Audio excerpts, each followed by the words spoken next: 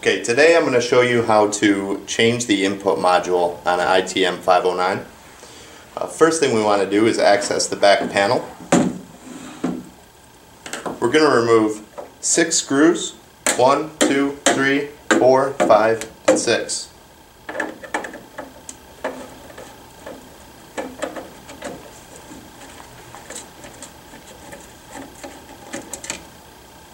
You will notice that if you have this ground wire running, this screw will be longer than the others, so just make note of that.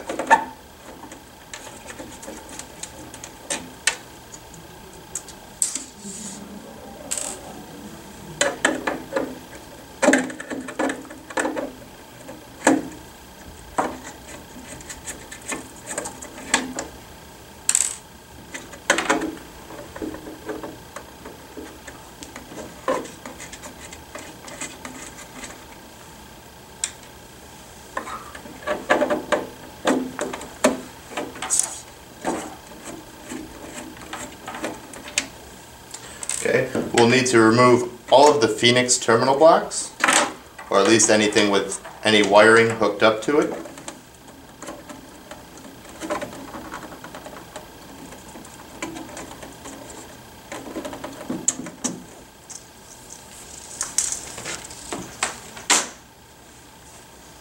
With that removed, you can remove the panel.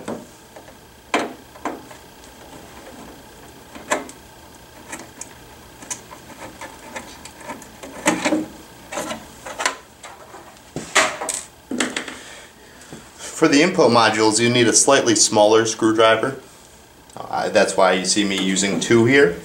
Here we see the contact module like you would have.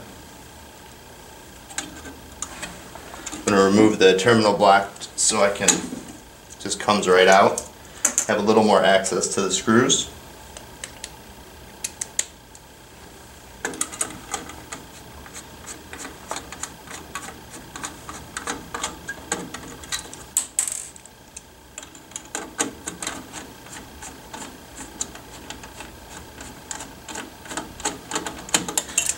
So I removed 2 screws from the input module, found right back here. Once I've done that, I can just unplug the input card.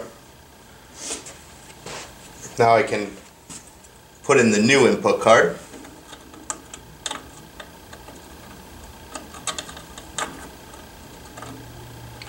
Slide in the pin connections first.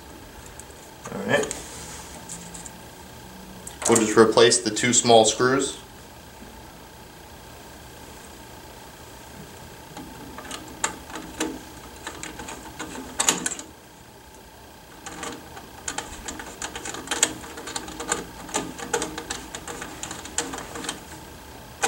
All right.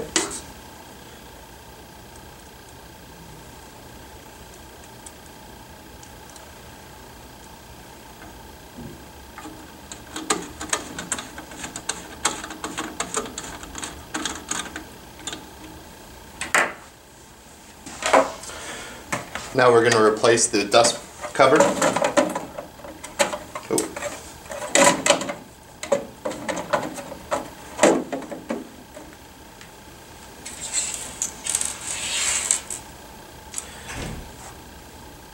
I found the longer screw out of the 6. There was one longer one that helps hold this ground wire. I'm just going to put that in first.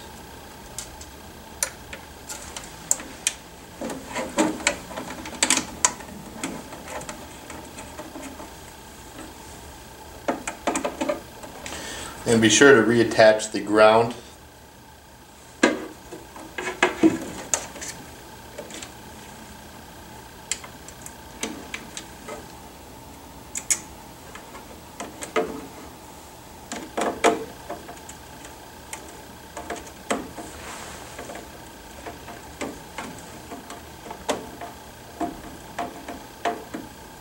Okay, and place your Phoenix connectors.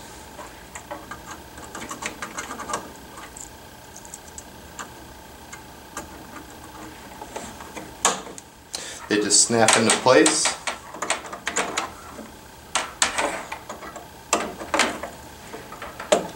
And close up the unit.